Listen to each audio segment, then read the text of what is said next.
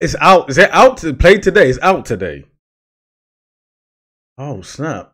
Give me some moves, agility. What's going on, all my geeks and nonsensical gamers, geeks and nonsensical gamers, yo. What's happening, people? Assalamu my crew boy. Guys, so the Knights of the Old Republic trailer has dropped for the Nintendo Switch. And I'm gonna have, I have to have a look at this because back in the day when I played this a long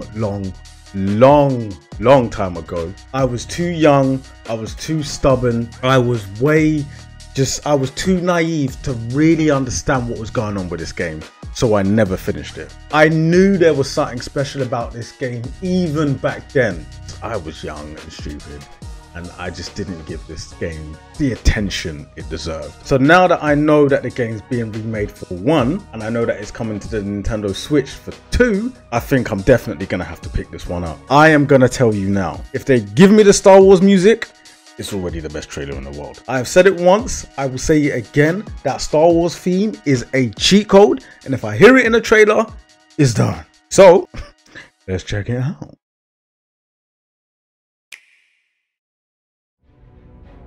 In the end, you belong to neither the light nor the darkness. You will I started smiling already. There we go. Yeah.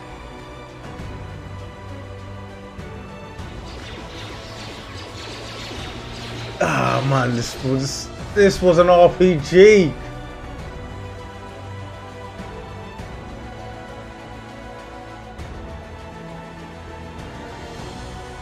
You know what? It's still, even all these years later. The Republic will fall.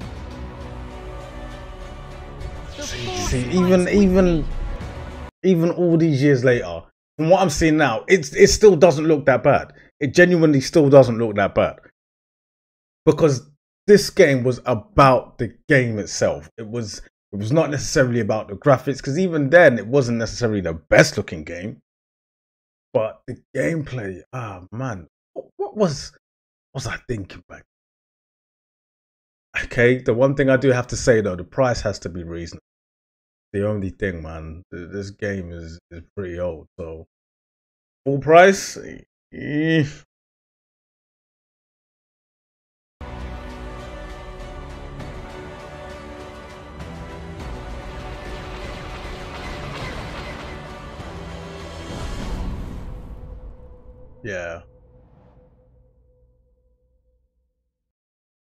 Wait, what? It's out. Is it out to play today? It's out today.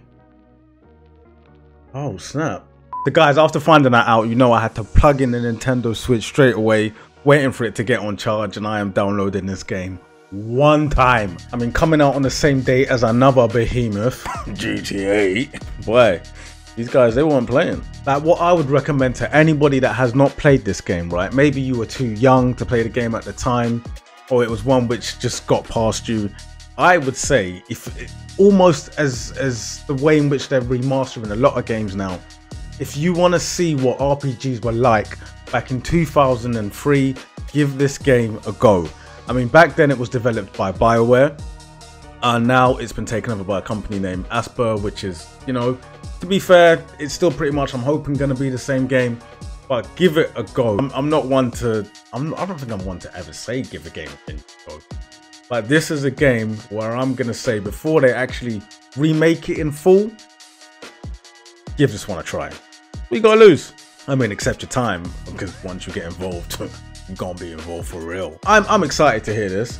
I'm still shocked to know that it's out today. I was not expecting that. It's wonderful news.